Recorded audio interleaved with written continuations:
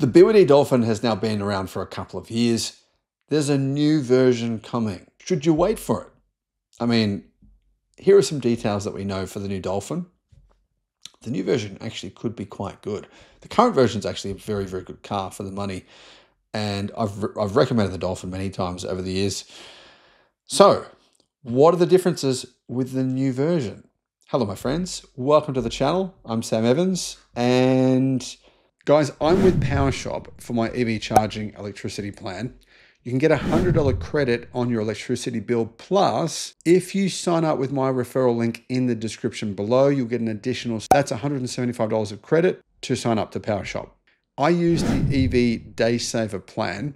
And the reason is because for those 2 hours from 12 till 2 p.m. in the day, you get electricity completely free.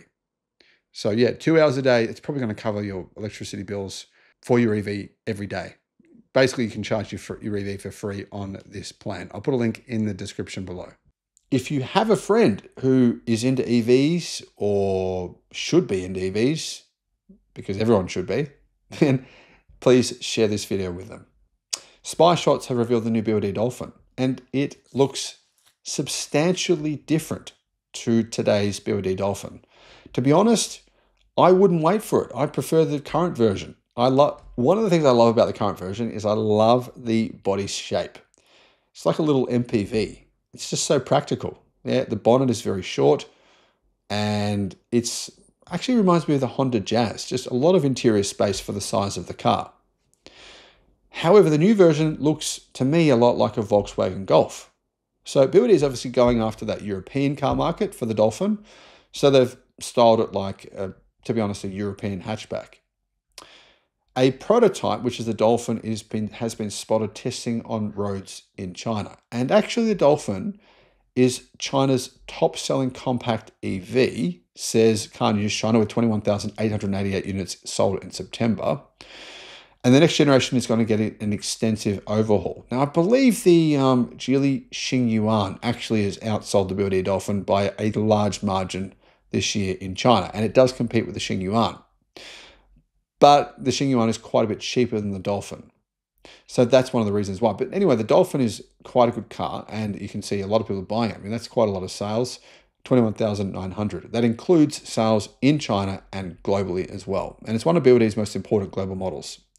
Apparently, the BYD Dolphin will use a structural battery pack. It doesn't actually have one currently for some reason, apparently, according to Car News China, and along with a revised rear suspension, apparently a 4-link or 5-link setup, it should improve its handling and ride.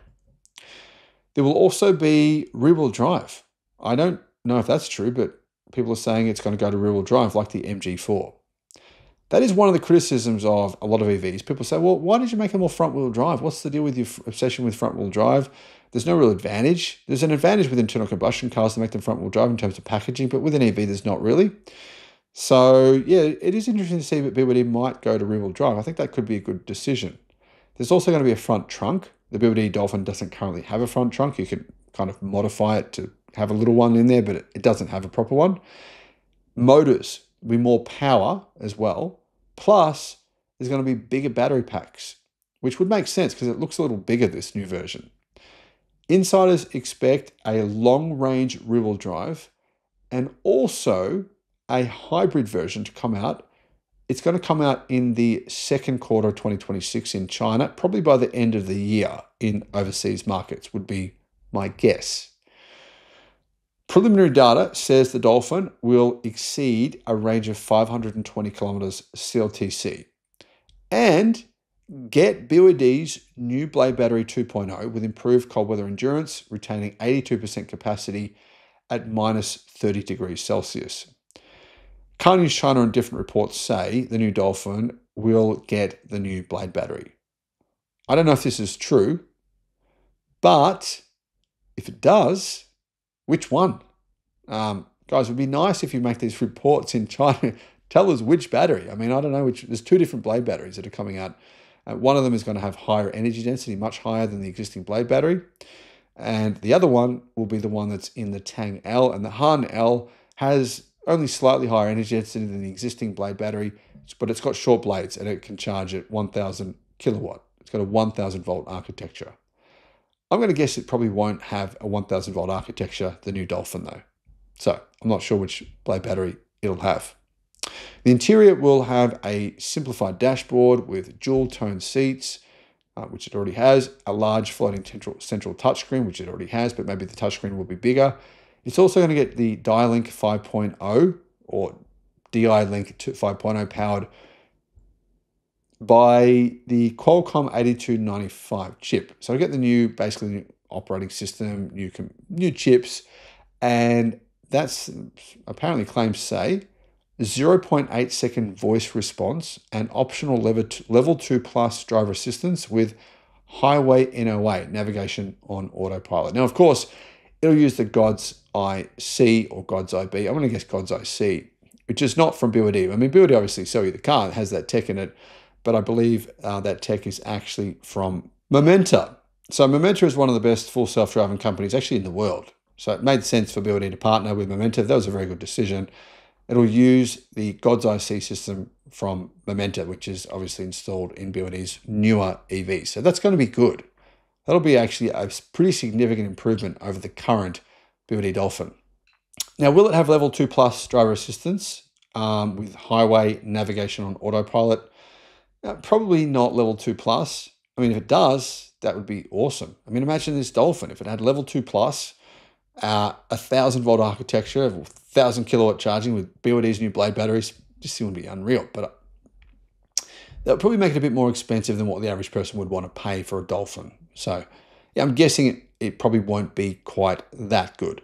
Anyway, the exterior design will change a little bit. As you can see, the shape of the body is different. It's going to have slimmer headlights, smaller air intakes, and a refined rear section featuring full width taillights. Dimensions apparently going to be basically the same as the current model. So maybe I'm just seeing this wrong. 4,280 millimeters long. It sounds like it's going to be almost the same size as the current model. But to me, these pictures, it does look quite different.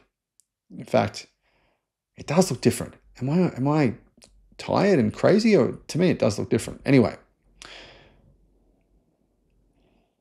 Launch timing. It's going to be between June and August of 2026. So really the middle of next year. Pricing will remain approximately at its current price, so $14,000 to $18,000 US dollars in China. The 2025 Dolphin already is in China, and we don't even have that globally yet, has more range. So 520 kilometers of CLTC range, same entry-level prices. The prices, I believe, in China have been discounted, but it's still a really good car, sells really well. But with these new changes, this thing could be incredible.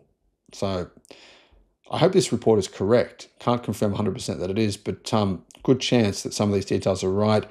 Like I said, I don't think it's going to get a 1000 volt architecture with 1000 kilowatt charging, but I do think that there is a possibility that it'll come with either one of BYD's new blade batteries, probably the higher energy density blade battery that doesn't support 1000 volt architecture and 1000 kilowatt charging. Let me know your thoughts, guys. Let us know what you think in the comments.